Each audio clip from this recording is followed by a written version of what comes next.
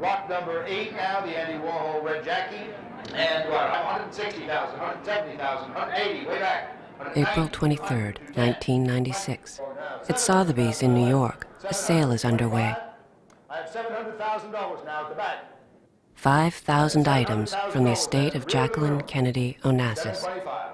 5,000 chances to buy a piece of a remarkable life. This is your last chance for a part of the mystique. And I know that's what you've been saving up for right over here, right? The official Sotheby estimate, $4 million.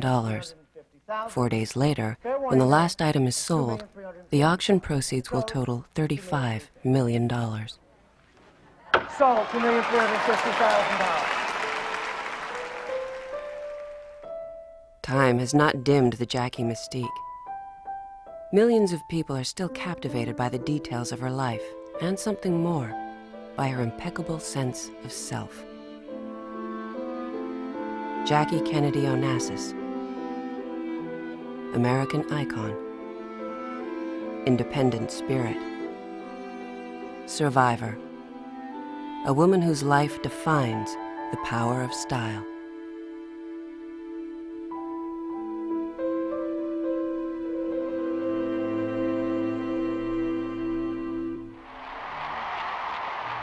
May 31st, 1961. President John F. Kennedy and his wife Jacqueline arrive in Paris for a state visit. The spotlight is on relations between America and France. But it is the First Lady who steals the show. In the Hall of Mirrors at the Palace of Versailles, Jackie enchants President de Gaulle with her knowledge of French literature and language, her beauty and elegance. Up until Jack Kennedy became president in 1960, all first wives had been frumps, rather plain, fat, old frumps. Jackie Kennedy was the first wife of a president to be beautiful, stylish, and young. For the Europeans, the fact that she wasn't wearing flowered house dresses and harlequin glasses meant that America was perhaps more sophisticated than they'd assumed. She was reassuring to the Europeans because she looked great. She obviously was a star of the whole performance. Whatever the president had to say or do with de Gaulle took a back seat in French eyes, obviously.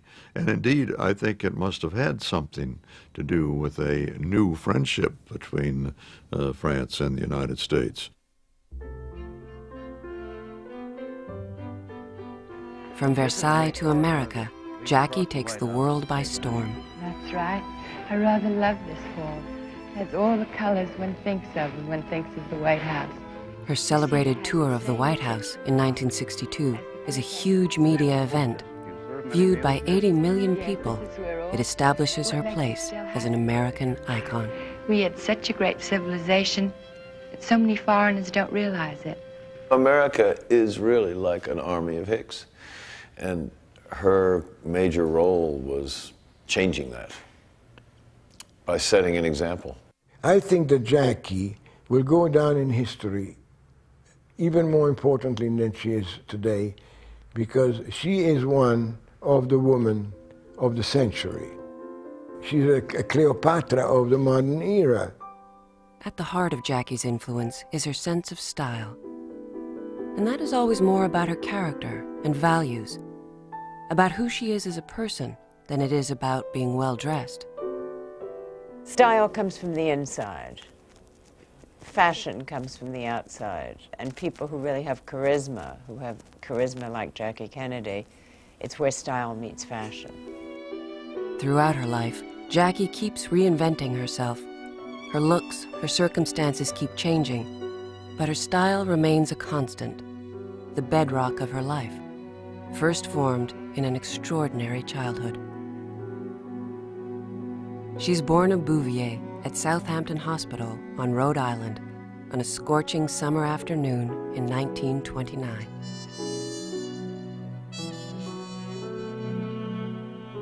Jackie gets her dark Mediterranean looks and a fiery spirit from her father. Black Jack Bouvier, also known as the Sheik, is a stockbroker who loves clothes, women, and fast cars. A man renowned for his highly dramatic sense of style. Jackie's mother, Janet Leigh, is the polar opposite of her flamboyant, reckless husband. The product of restrained good taste, Janet Leigh grooms Jackie in her own image, an upper-class young lady, well-educated, well-dressed, feminine, and always in control. She did not particularly love her mother, and she adored her father. It was almost an incestuous relationship. It wasn't incestuous. But when you saw Jacqueline with her father, you beheld two lovers. And when you saw Jacqueline with her mother, you beheld a very argumentative, petulant child. Jackie's real mentor is her grandfather, Bouvier. He encourages her to explore the world of ideas, books, and art. He taught her literature. He gave her Shakespeare to read. He gave her Gibbon's, The Decline and Fall of the Roman Empire, to read, to a little girl about 8 years of age. Grampy Jack's summer estate, La Sata, is not only a showcase of European design, with spacious rooms and a formal Italian garden, but an elegant stage where the Bouviers preserve the strict rules of Old World style. At La Sata, the meals are exquisite, the conversation literate, and Jackie learns that everyday life must appear seamless, spotless, and cultured. I mean, I think she just generally picked up a sense from her milieu that one needed to be cultured but not too cultured, and that one needed to wear one's culture kind of like armor, a sense that one always showed one's best face. Grampy Jack believes the Bouviers were originally titled aristocrats in the French court of Louis XIV. Jackie's cousin, John Davis, later writes a book that reveals the lofty origins of the Bouviers to be a fantasy. But her grandfather's preoccupation with the ideals of aristocratic behavior leaves an indelible impression on Jackie. She believed that she was an aristocrat and that she was above the crowd. But she was never snobbish about it. She did not snub people. She was always very kind to other people. But she had an air of superiority to her. Although Jackie never rebels against the demanding expectations of her class, her surface conformity disguises a complex personality. Daredevil and princess, both sides of Jackie's personality find expression in the world of the horse. I still remember it acutely.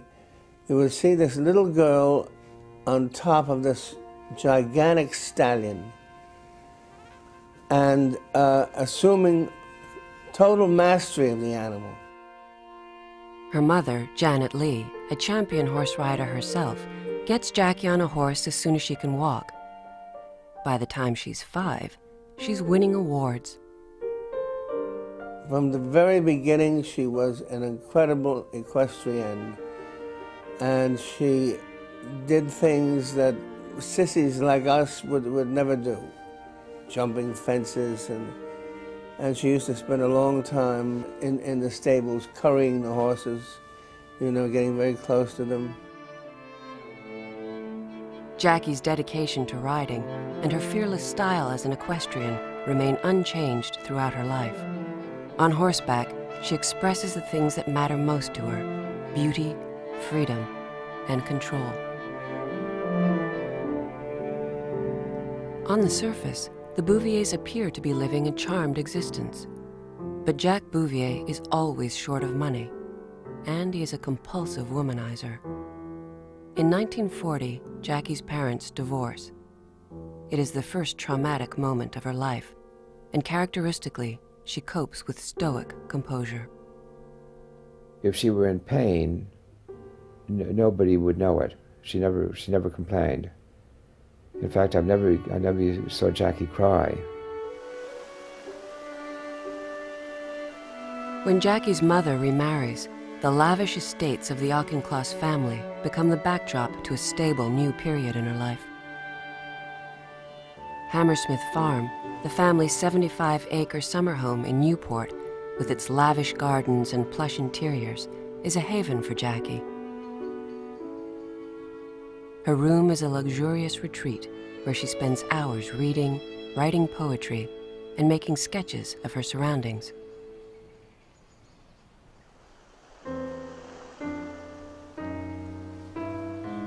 By 1944, Jackie is a student at Miss Porter's finishing school in Connecticut. A far cry from the surroundings of Hammersmith Farm.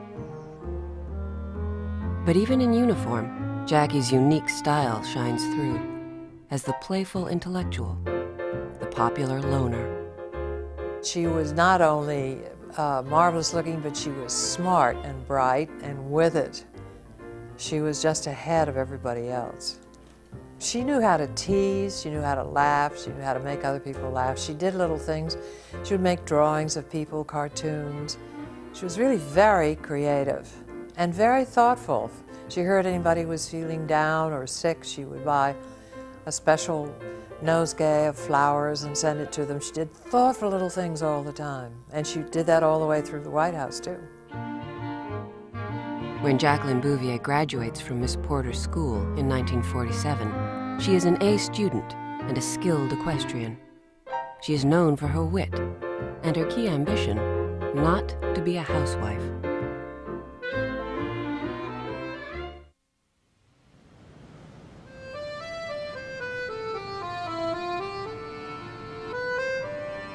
Jackie takes her ambition seriously. By 1949, at the age of 20, she is studying art, history, and French at the Sorbonne in Paris.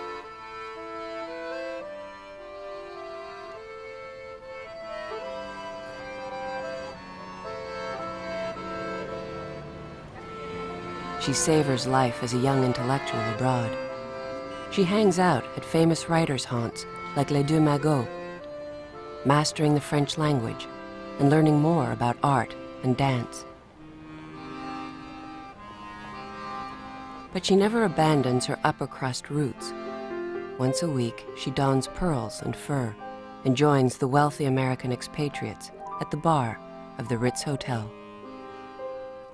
Later, Jackie would write about her year in Europe, saying, "I loved it more than any year of my life. I learned not to be ashamed of a real hunger for knowledge, something that I had always tried to hide. And I came home glad to start here again, but with a love of France that I'm afraid will never leave me." Jackie's mother, Janet Lee, advises her daughter to marry a rich man, but she is determined to earn her own way. She finds work as a reporter and photographer for the Washington Times-Herald. As the inquiring camera girl, she interviews John F. Kennedy, the newly elected senator from Massachusetts. She makes him a face in her column. Soon after, she is the public woman in his life and a hit with the Kennedy clan. The Kennedy family was one that, since the 20s, very much had appreciated and valued a certain degree of panache and style. John Kennedy's mother, Rose, prefers to be dressed in French couture. Her husband, Joseph, understands the importance of image. In Jacqueline Bouvier, Joe Kennedy sees an upper-class French Catholic who will elevate the social status of his son. Together, John and Jackie create a perfect picture. An attractive, vital young couple that America can look up to and vote for. The wedding of Senator John F. Kennedy recalls Newport's one-time social grandeur.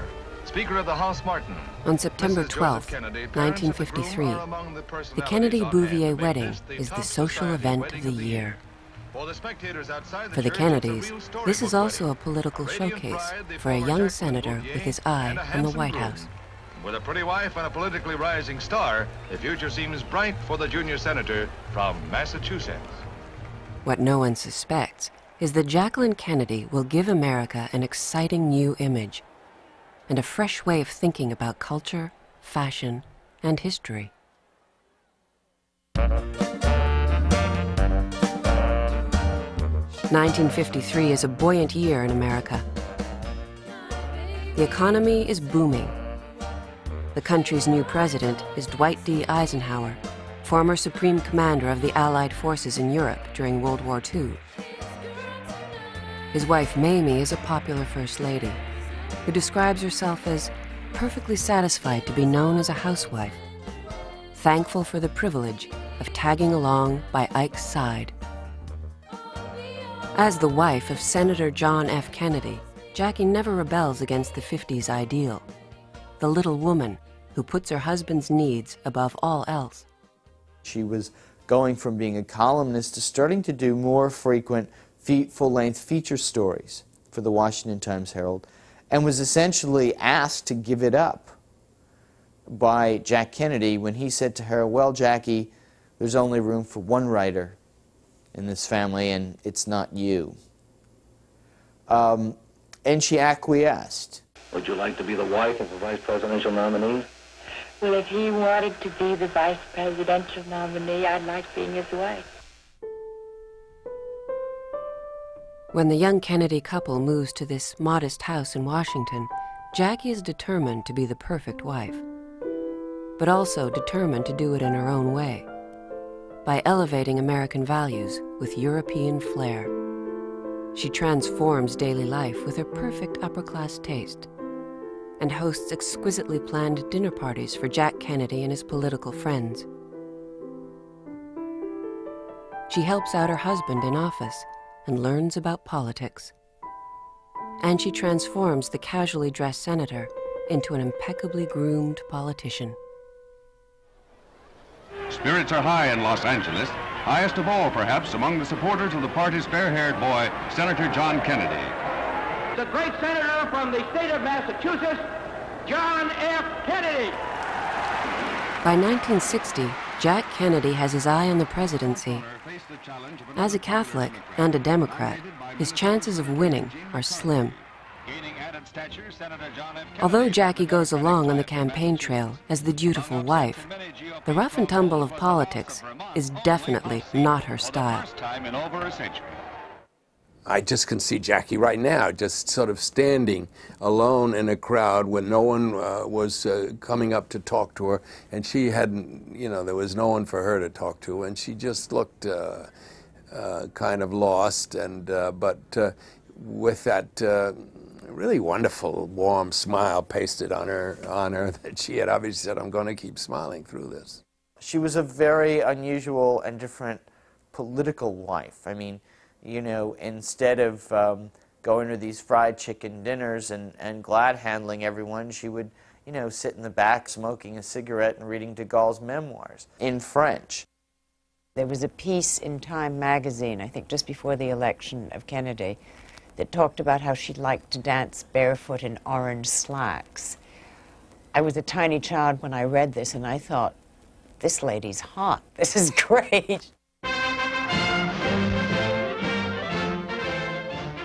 Against all odds, John Fitzgerald Kennedy defeats Richard Nixon and is elected president on November 9, 1960. And the first Catholic chief. So now my wife and I prepare for a new administration and for a new baby. Thank you. I was impressed immediately with Jackie Kennedy's presence. The inaugural day itself, I was fortunate enough to be assigned a car immediately ahead of the Kennedy car in the procession from the Capitol to the White House. And I was looking right down at them as we formed up, and they both gave me such a wonderful smile and a wave, and that I immediately felt that I was part of the Kennedy family. And I think this is what happened to the public. There was a warmth there on the part of both of them that we hadn't seen in the White House in our generation. When Jackie became First Lady, she gave me the impression that she had signed up for that. If she didn't like the pursuit of the office, she liked the office a lot. She was interested in it, determined to do a good job, and to do the job her way, not anybody previous First Lady's way. And so, almost overnight, Jackie makes a remarkable transition from the slightly bored wife of a senator to the queenly role of First Lady. And, in the process, she captures the imagination of the entire world. America's fascination with Jackie Kennedy's style is immediate and enduring. Jackie Kennedy was the first wife to be young, beautiful, not fat, and to have a good sense of fashion, you know, to wear clothes that other women wanted to wear. She embodied something that was both American aristocracy and European sophistication, and also she had, you know, white skin, black hair, a strong face. She was photogenic, so she very quickly and easily became an icon. Jackie's instincts for performance and the persona of the First Lady role are impeccable. She chooses Oleg Cassini as her official designer. He has been trained in Europe and has worked in Hollywood, and with Jackie's collaboration, Cassini creates a mythical look. She had a sphinx-like look in the face. To me, she was like a princess of Egypt. The shoulders were very broad, like you see in the hieroglyphics.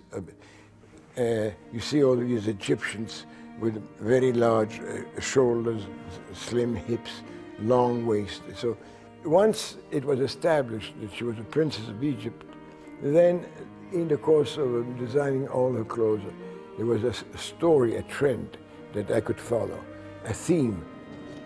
Jackie's look is classic, but she dares to be different. At a time when affluent American women are all wearing furs and dainty veils, the new First Lady stands out in a simple beige cloth coat and a very large pillbox hat. It is the beginning of a show of style that will captivate America and the world for the next 1,000 days.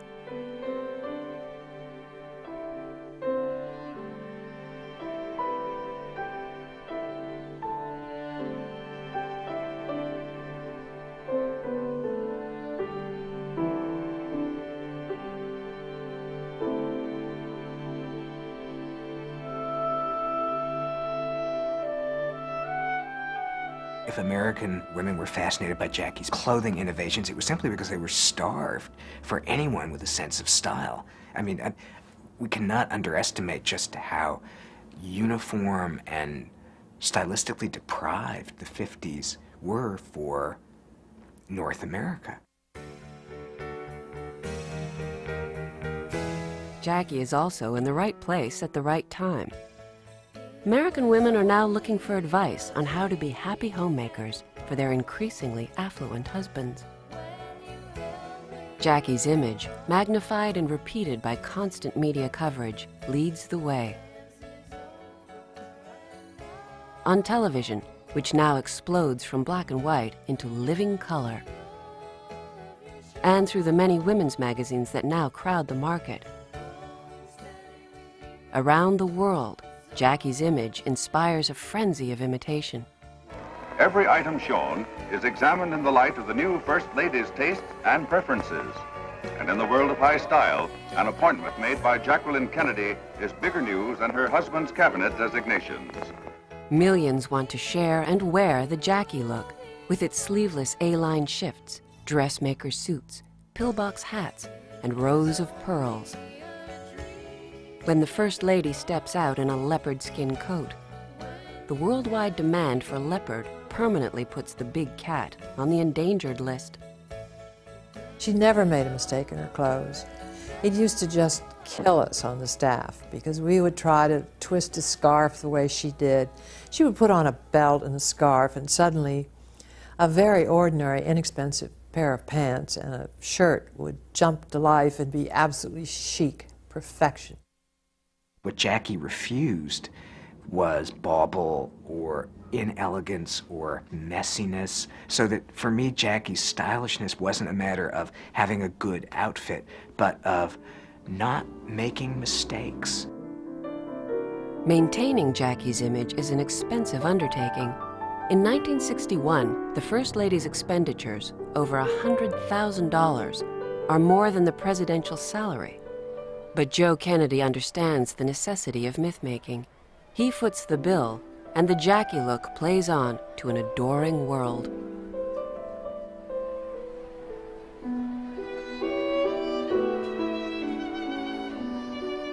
Even when she is the high priestess of style in America, the bedrock of Jackie's life is her family. Caroline's birth in 1957, followed by John Jr.'s arrival in 1960, is the beginning of her lifelong dedication to motherhood. Her husband and her children were a priority. She had to make sure that everything was safe and happy and comfortable for them. And she guarded the children, kept them away from all the prying tourists who would shout and say, "Caroline, come over here, here John," as though they were calling a dog, you know. It was just, she hated that, so she spirited them in and out of the house at odd moments when the crowds wouldn't be going through. Jackie's experience as a wife is more complex than anyone will ever know. Although her husband's many infidelities are kept from public view, privately, Jackie endures the humiliation of adultery. With her characteristic restraint, she never discusses the details of her private life and ultimately declares her marriage a success. Casting the perfect image as a wife and mother, Jackie becomes a source of inspiration for all of life's little details. If you could have seen the letters that I got saying, "Everyone says I look exactly like you, Mrs. Kennedy. Exactly. My hair is exactly like yours. I would like to know how many rollers you put in it at night. You put 3 down the middle and you put 2 on each side. And does the president mind the rollers?" I mean, the questions were wonderful. But she was a movie star to the public. She could do no wrong. She becomes an ideal. She becomes the American princess, the young woman who, for the first time, sets an example of how to dress, how to entertain, how to raise your children, and how to decorate. As First Lady and a student of history, Jackie's greatest passion is the White House. She resolves to turn it into a museum for the American people. It just seemed to me such a shame when we came here to find hardly anything of the past in the house, hardly anything before 1902. The portraits were not original portraits. The furnishings were sort of ersatz, this and that, from the early 19th century. There really wasn't any great distinction in the house. In fact, the most recent inhabitants of the White House, the Trumans and the Eisenhowers, used department store furniture, while authentic White House antiques are warehoused nearby. She said, "We have to change this bourgeois look, and it has to be beautiful. Versailles had survived all this time, and the White House will have to survive a long time." Jackie had a tremendous conscience about doing it right and getting the best possible advice. The first thing she really accomplished was to get a full-time curator. There'd never been one. Jackie Kennedy thinks the formal rooms of the White House should have a sense of state, arrival, and grandeur. She falls under the spell of Stéphane Boudin, an interior designer known for bringing French design to refined homes around the world. Detail by detail, sketch by sketch, choice by choice, under Boudin's guidance, Jackie transforms the White House in an alchemy of American history and French design.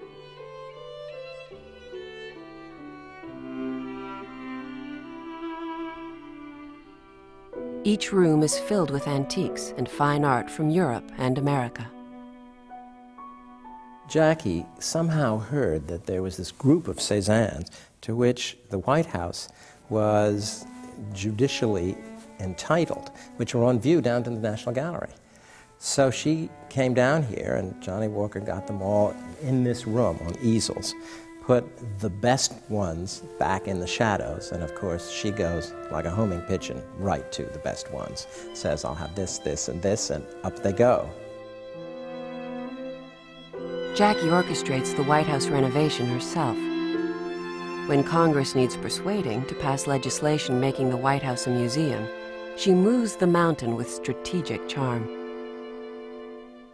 Jackie manned the telephones, and that whispery little voice would call various congressmen who were important to her legislation. She did all of the sort of maneuvering herself.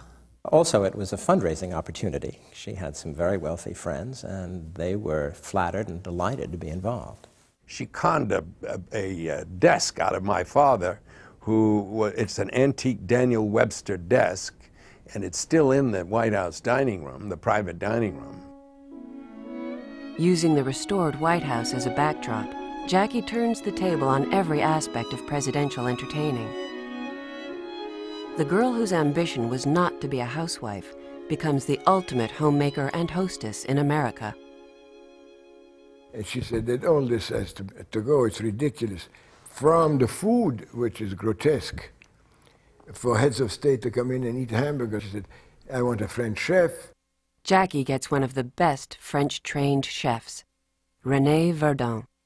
I think that she just sort of rolled up her sleeves, you know, pushed up her bracelet and said, we need to work on beef bourguignon. I mean, we need to really show these benighted Americans a few things. Jackie seats White House guests at round tables to encourage intimacy and conversation. Unlike in previous administrations, guests are allowed to smoke and drink and enjoy themselves in an atmosphere of casual elegance. So the ambiance was absolutely delicious. Soft music. It was so glamorous and so wonderful. The tables are decorated with candles, low floral arrangements, and covered in blue or yellow table linens. Impressed with the gilt bamboo chair she saw in Paris, Jackie brings the same style into the White House. Within a month, every trendy hostess in the United States is renting gilt bamboo chairs, round tables, and colored tablecloths, breaking with tradition to follow Jackie's lead. Unheard of to have color in the dining room, unheard of. The society scribes were scandalized and said, what's happening to the White House? It's terrible. Of course, it was wonderful. Good food, good wine, good company. If you had dreamed up a party when you were in your 20s or early 30s, you know, just a real great fancy ball party when you were going to have a good time, that's what it was like. And the White House had not seen that. During their stay at the White House, the Kennedys play host not only to a dazzling parade of world leaders, but the world's best writers, dancers, and musicians as well. From an evening with Pablo Casals to a dinner with 49 Nobel Prize winners, the First Lady hosts dozens of cultural events at the White House. The Mona Lisa comes to Washington, thanks to Jackie's connections with the French Ministry of Culture, and to her belief that it is a government responsibility to support the arts. Jackie turns the White House into an American Versailles and gives culture a good name. An intellectual without apology, she gives America a new image of femininity, the brainy brunette.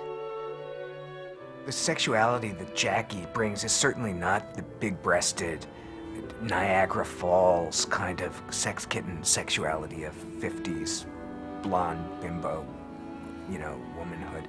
For me, the Jackie look has to do with importing a kind of French existential allure into a much more straight-laced American femininity. French meaning not the fullness of couture, but the French of Jean Seberg or even Audrey Hepburn in Funny Face. For the first 1,000 days of the Kennedy administration, Jackie appears to be sailing along in control of her image and destiny itself. On November 22nd, 1963, on a political trip to Dallas, an assassin's bullet changes everything.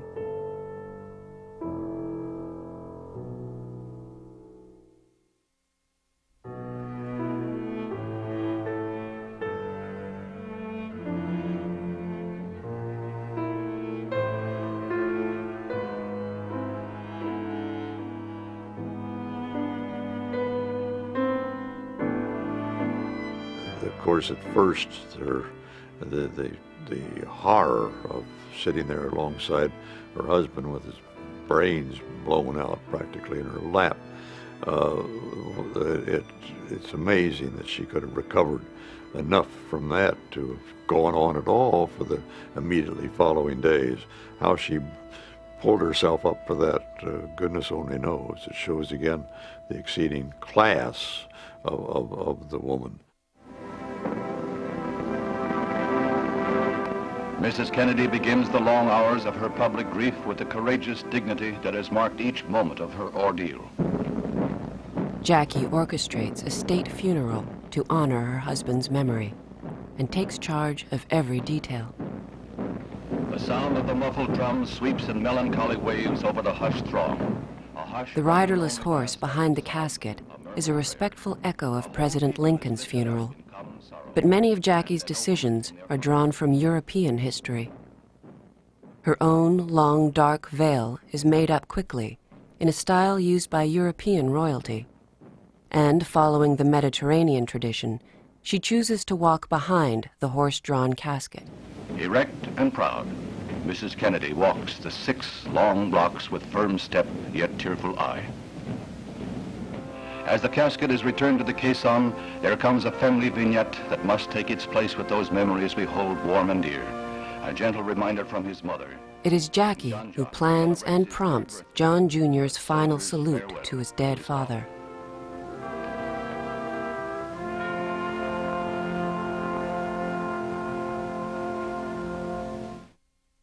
And it is Jackie who lights the eternal flame at Arlington Cemetery. That, too, is her idea, inspired by the unknown soldier's grave that she once saw in France.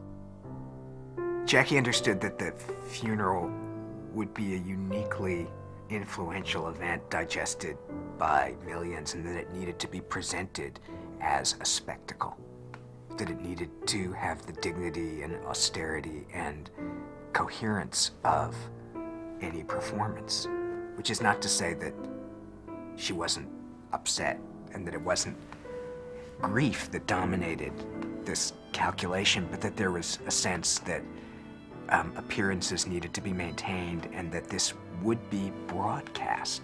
This would be an effect. It would enter people's homes. It would influence other people's conduct. It's another way of saying that style matters.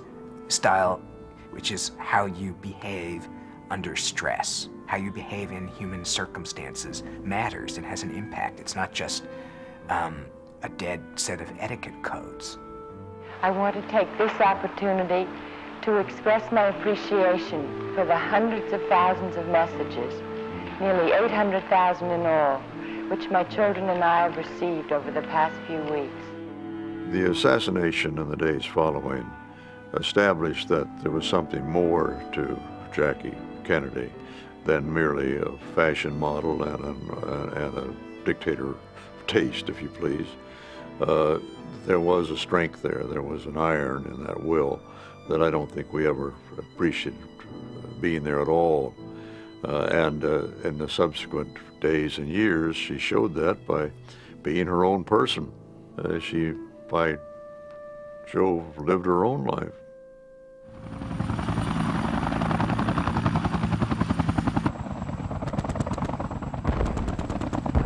By 1967, images of violence in Vietnam inspire many Americans to oppose the war, and Jackie is one of them. She works with her brother-in-law, Bobby Kennedy, now a presidential candidate himself, in his campaign against the Vietnam War. But political activism is no substitute for her powerful, productive years as First Lady. and there is no escaping the public's perception of her as the noble widow. I think that every act of hers is always seen against this template of keeper of the flame, and she's going to always look like a betrayer of that Kennedy flame. There was speculation on who she might marry, who she was dating, how she was raising the children, and on top of that came the assassination of her brother-in-law, Robert Kennedy. I think it just got so oppressive she had to explode. In 1968, Jackie shocks the world with a dramatic decision to marry an old friend, the Greek shipping magnate Aristotle Onassis. Onassis bought her. She had to go away because after the assassination. But in regrouping and deciding to go to Europe, she began to think like a mother that has to take care of her children in the future, where's the money, all these mundane things. And this man, Onassis, was not without a great amount of charm, but wealthy, charming, powerful, and could be a protector for her and her children. Photographer Peter Beard's snapshots of Jackie and Aristotle in Greece record the beginning of a new chapter in her life. He was a great person from the point of view of an all-nighter, renegade, eccentric, very primitive in a very nice way. He thought the Impressionists were trying to impress people.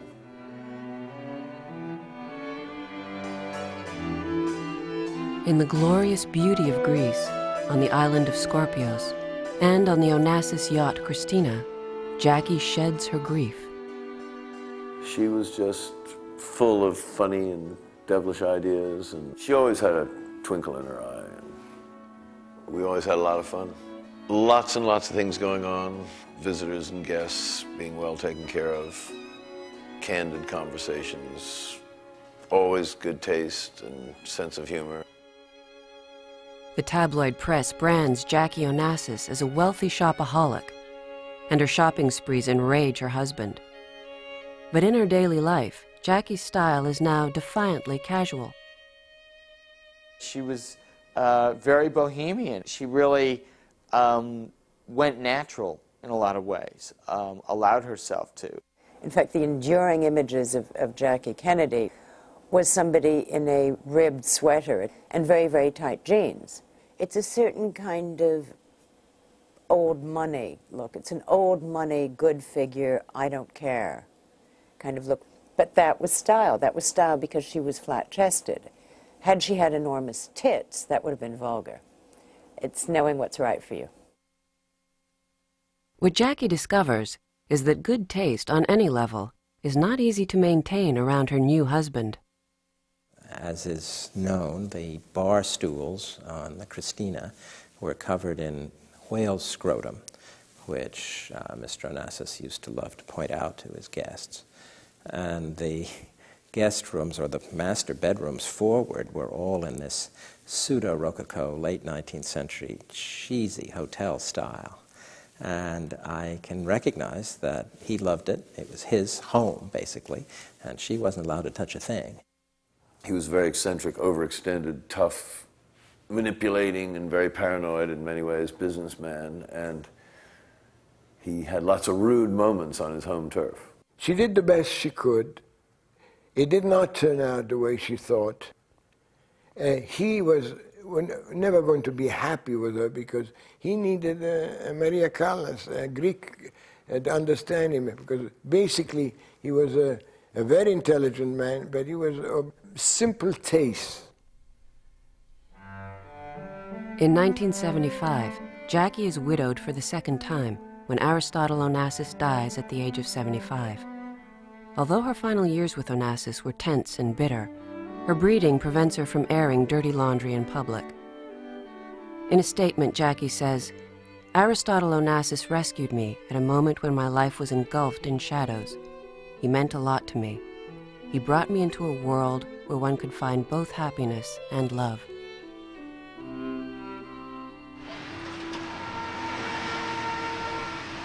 New York, 1975.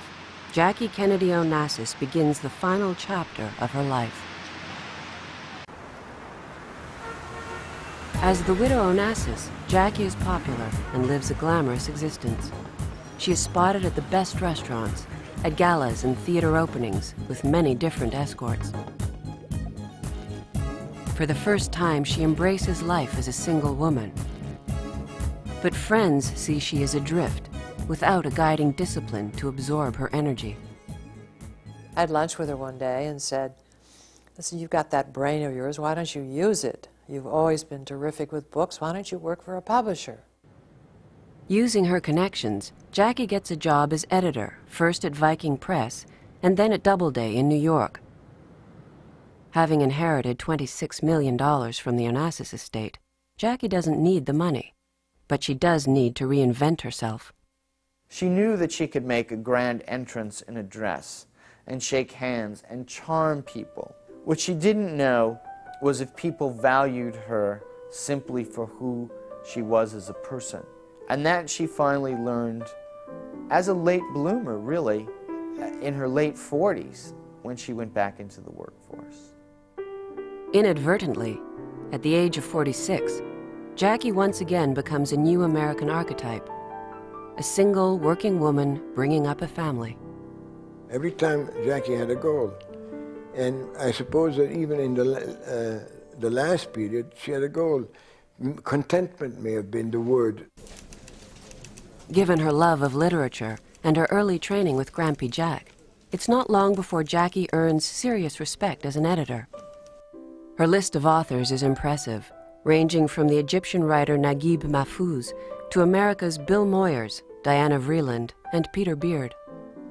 What really mattered to her was a kind of a personal, rich life. Not rich life like rich life, but rich in good books, good conversation, friends she could trust, I guess. I was very impressed that when we'd have lunch, she would wear trousers with no tights, bare feet and loafers, and a very, very old beaver coat. And I thought it was great to have this kind of 20-year-old beaver coat, you know, that was worn at the edges. I mean, that's true style. It's not American style, that's European style. Jackie only seeks out public attention when it serves her ongoing passion for historic preservation. In New York, she turns her attention to Grand Central Station and launches a massive and successful campaign to save it from the Wreckers' Ball. She also preserves the history she helped create by founding the John F. Kennedy Library in Boston. It now houses all of the archives of the Kennedy administration. One of the happiest choices that Jackie makes in the last chapter of her life is to pick Maurice Templesman as her companion. He is an older, balding, portly, married man, but within that unlikely package, she finds her soulmate and her heart's desire. Together they share a love of the arts and a life of simple pleasures. Having had everything, she's finally realized that the best thing for her was to live a simpler life. In a way, she ran away from glamour, from beauty, for a steadier, if difficult to understand relationship. And she was happy that way. Jackie is diagnosed with non-Hodgkin's lymphoma in February 1994. Characteristically, she greets the news of her fatal illness with stoic courage. "I'm almost glad it happened, because it's given me a second life," she says. "I laugh and enjoy things so much more." Jacqueline Bouvier Kennedy Onassis dies in her apartment in New York on Thursday, May 19, 1994. According to her wishes, she is buried beside President Kennedy in Arlington Cemetery.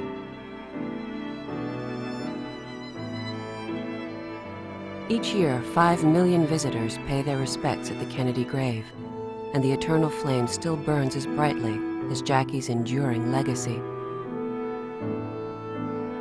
Jackie Kennedy, I think, without doubt, left us a legacy of taste. That would be my word for it. It can take its place in fashion, home decoration, in entertaining, but in also, most particularly, in demeanor. She simply had it. She simply carried an aura of kind of authority of taste. You just knew that what she was doing was right. And as such, it was an example, I think, to I hope, literally millions of people of how one conducts oneself in this complicated life of ours. Jackie once said that if you bungle raising your children, whatever else you do well doesn't matter very much. By her own standards, she was supremely successful. Before his tragic death, John Jr. was the editor of a political magazine called George. Caroline is now a successful lawyer, wife, and mother. As for her personal life, Jackie made sure that no one would ever know anything for sure. Her will protects the private details of her life.